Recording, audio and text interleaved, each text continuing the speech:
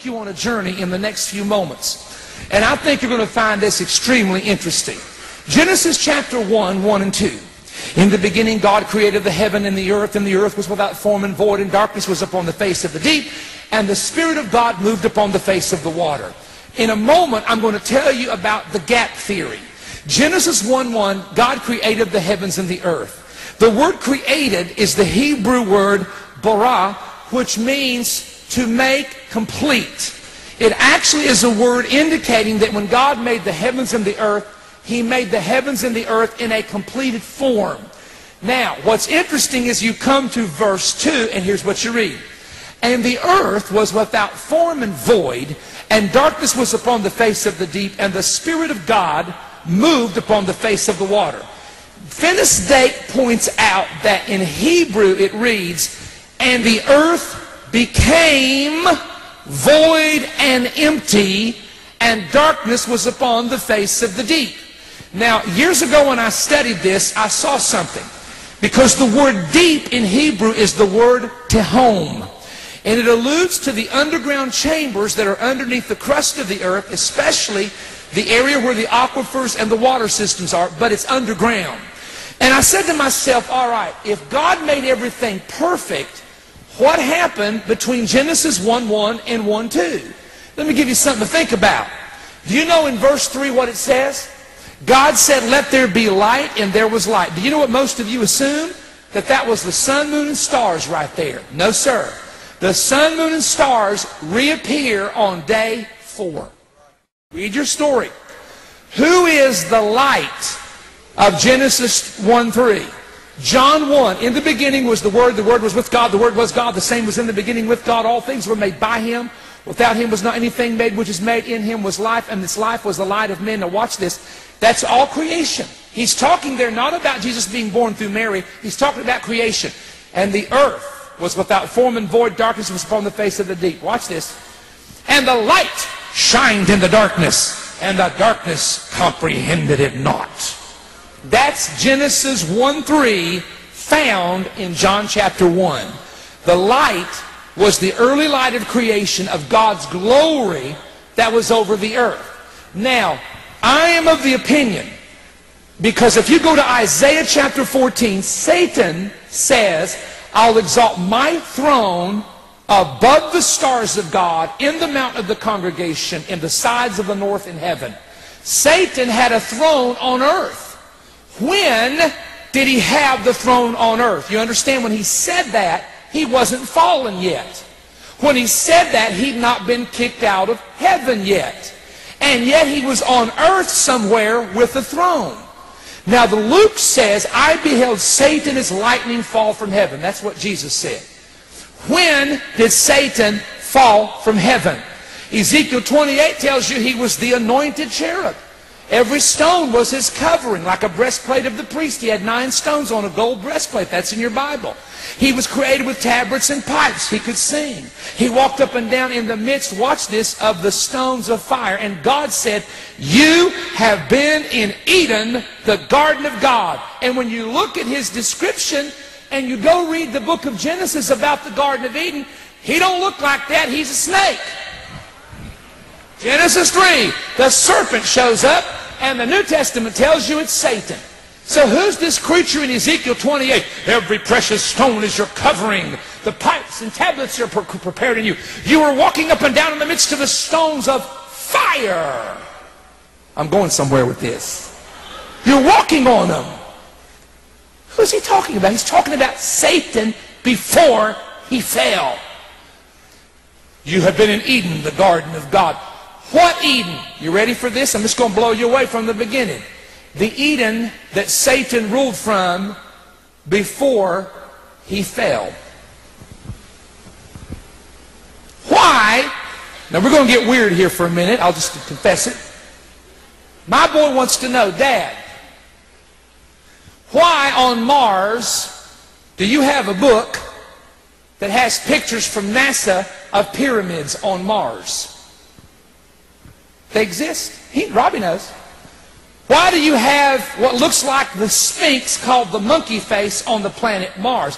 I said, son, because you've got to understand principalities and powers rule and walk and move and fly in that atmosphere out there. Second heaven, prince of the power of the air, Ephesians 2 and 2. And I says, I don't know what they can do on planets. I know if they can transport from here to there, they don't have to breathe the way we do. They have a different kind of a body. Celestial body, terrestrial body. Angels are different. But I said, I want to tell you that according to the scripture, when you sum it up, there was a kingdom on earth in Genesis 1:1, ruled by angels. I'll prove it to you in a minute. What happened? Here's what happened. Between 1:1, everything is perfect. 1:2, the earth is void.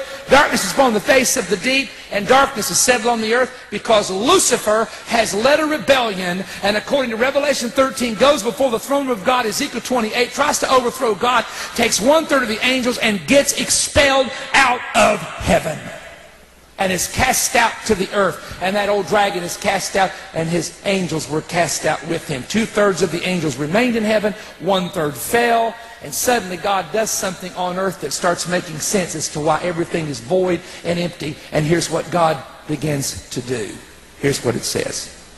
By faith we understand that the worlds were framed by the Word of God, so that things which are seen were not made of things that do appear. The word framed appears in the New Testament Greek in two places.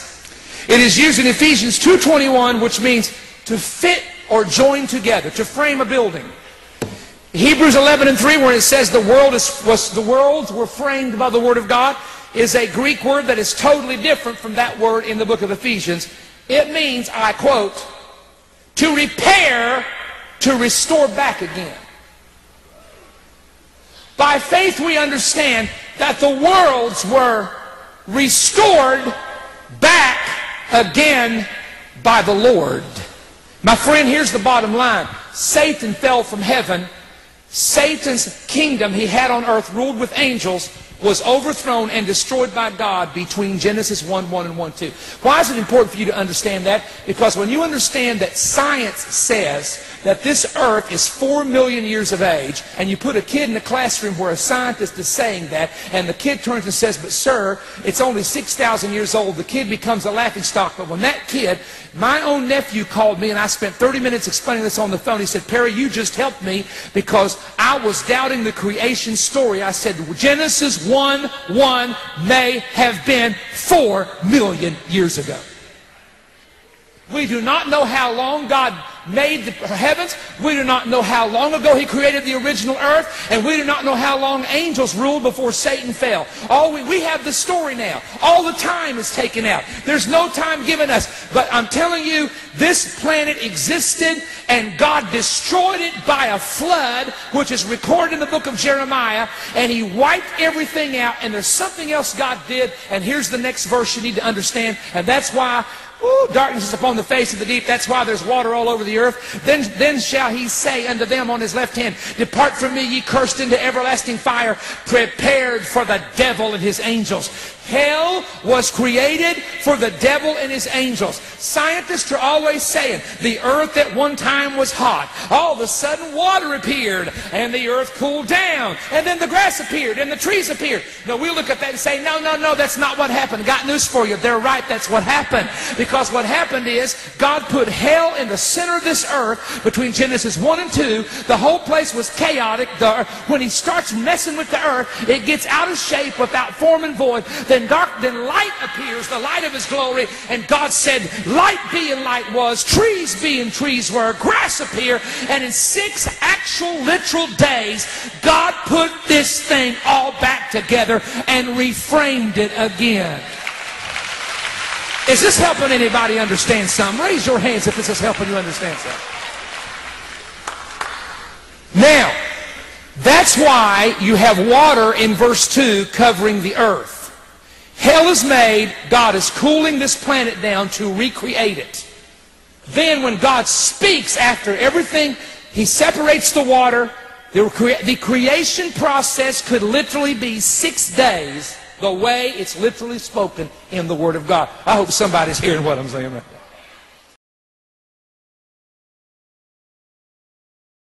There is a theory called the gap theory, and there's 2 kinds of people that deal with the gap theory. Those that dismiss it as nonsense, or those that misapply it. We're going to try to do neither. All I want to do is help you understand why some of us hold the view that there's an interval in between the first two verses of the book of Genesis. Okay? Now, when were the angels created? When did Satan fall? Is there a gap? That's the issues before us in this hour. Let's look at Genesis chapter 1, verse 1. In the beginning, God created the heaven and the earth, period. If you accept that statement, you will have absolutely no problem with any other verse in the Bible. That says it all. In the beginning, God created the heaven and the earth, period. Done deal. No contest. The next verse says, and the earth was without form and void, darkness was upon the face of the deep, and the Spirit of God moved upon the face of the waters. And God said, let light be. And there was light. And God saw the light and it was good, and God divided the light from the darkness, and God called the light day, and the darkness he called night, and the evening and the morning were day one. Now we spend a whole hour on this in our Genesis commentary. I'll spare you all that. But I want to focus our attention on that second verse, because its translation isn't precise. And this is one of those times when precision may be our rescue here. It says, and the earth was without form and void. When we get to Isaiah, we find a strange phrase here. In verse 18 of 45, God says, for thus saith the Lord that created the heavens, God himself that formed the earth and made it. He hath established it. He created it not in vain. That seems to contradict Genesis chapter 1, verse 2. The earth was without form and void. But God says, I didn't create it. You know, tohu vabohu, without form and void. He did create it not in vain. He formed it to be inhabited. I am the Lord, and there is none else. There would seem to be a contradiction between Isaiah 45:18 and Genesis chapter 1, verse 2. Now, whenever you find an apparent contradiction in the Bible, rejoice, because behind that will lie a discovery. It's what a rabbi would call a remez, a hint of something deeper. Let's look further. When we get to Jeremiah, we find some strange descriptions here that don't seem to, they're provocative. Jeremiah chapter 4, starting about verse 23. He says, I beheld the earth, and lo, it was without form and void. Really? And the heavens, and they had no light. I beheld the mountains, and lo, they trembled, and all the hills moved lightly. I beheld, and lo, there was no man, and all the birds of the heavens were fled. Again, the word tohu, without form, is here, tohu vabohu, those two words that occur in Genesis chapter 1, verse 2. And Jeremiah continues, I beheld, and lo, the fruitful place was a wilderness, and all the cities thereof were broken down at the presence of the Lord by his fierce anger. And thus hath the Lord said, the whole land shall be desolate, yet will I not make a full end. Gee, what's going on here? A judgment of some kind. Why isn't he making a full end? He must have some plan in mind. Well, let's go back here and let's take a look at Psalm 18 as we poke around the scripture a little bit. It says, then the earth shook and trembled, and the foundations of the hills were moved and were shaken because he was wroth. And there went up a smoke out of his nostrils, and a fire out of his mouth devoured. Coals were kindled by it. He bowed the heavens also and came down, and darkness was under his feet. He rode upon a cherub and did fly. Yea, he did fly upon the wings of the wind.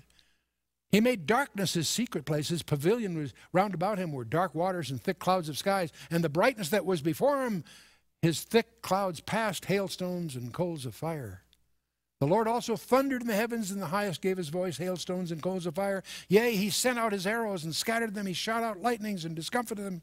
Then the channels of the waters were seen, and the foundations of the world were discovered at thy rebuke, O Lord, at the blast of thy nostrils. Sounds like a cosmic judgment of some kind. Great. When did it happen? What historical event explains this? Or is it just flowery language? Is a poet getting carried away here? Well, let's take a closer look at verse 2 of Genesis and see if it holds the key to this riddle. The way it reads in your Bible likely is, and the earth was without form and void, and darkness was upon the face of the deep. The word was turns out to be a transitive verb requiring action. It's the same verb that in Genesis chapter 19, verse 26 is used when Lot's wife became a pillar of salt. It's a transitive verb requiring action. The earth became without form and void. Haya, had become. In fact, because of the word order and the structure, it's the pluperfect form. It had become without form and void. Now, without form, tohu, without form, confused. Void, bohu, void, empty, waste, without form and void, tohu vabohu. Furthermore, there's this and up front. It's a vav, it's a conjunction, like and, except it turns out to be what we call an adversative conjunction, meaning it's not and, it's but. The vav conjunction, it's adversative. Both the Septuagint, the Greek translation 900 years before the Masoretic, and also the Latin Vulgate, both translate that as but in the English, equivalent to but in the English. And by the way, that adversative conjunction often suggests a time delay. In Exodus 2, it is an 8-year period. In Deuteronomy 10, it represents a 38-year period. In 1 Chronicles 10, it's a 7-year period. In Ezekiel 6, it's a 58-year period. It's an adversative, but it implies a delay of some kind. So the way this gets translated properly is, but the earth had become without form and void, and darkness was upon the face of the deep. Something happened between verse 1 and verse 2. In the beginning, God created the heaven and the earth, period. But the earth had become without form and void. And the scripture is not silent about events that apparently fit into that interval, into that gap. And we find this tohu vabohu thing always used as an aftermath of judgment. Isaiah 34, Isaiah 45 that we looked at, Jeremiah 4 that we looked at. And darkness was upon the face of the deep. That isn't darkness like the absence of light. That's an unnatural darkness. It's called kosek. It's in Exodus 10. Upon the face of the deep, dihom. In the Greek, it's the abuso, the abyss. That's the home of the demons and the evil spirits. Well, now, wait a minute here. In the beginning, God created the heaven and the earth. Fabulous. Something happened that the earth became without form and void, and now darkness on the face of the deep. And one of the hypotheses we want to explore, possibly this explains the judgment on a prior situation that was the judgment on a usurper. So the gap theory, this thing I'm going to suggest to you was first suggested, as near as we can tell, by Thomas Chalmers in 1814. And you'll find books written about it. Perhaps the classic on this subject is George Pember's book, Earth's Earliest Ages, published in London in 1907. It's readily available in most bookstores. Donald Gray Barnhouse, The Invisible War, is one of my must-reads in my library. Fabulous, fabulous book on this whole subject. And Arthur Custance, Without Form and Void, published in '70, and there's been others.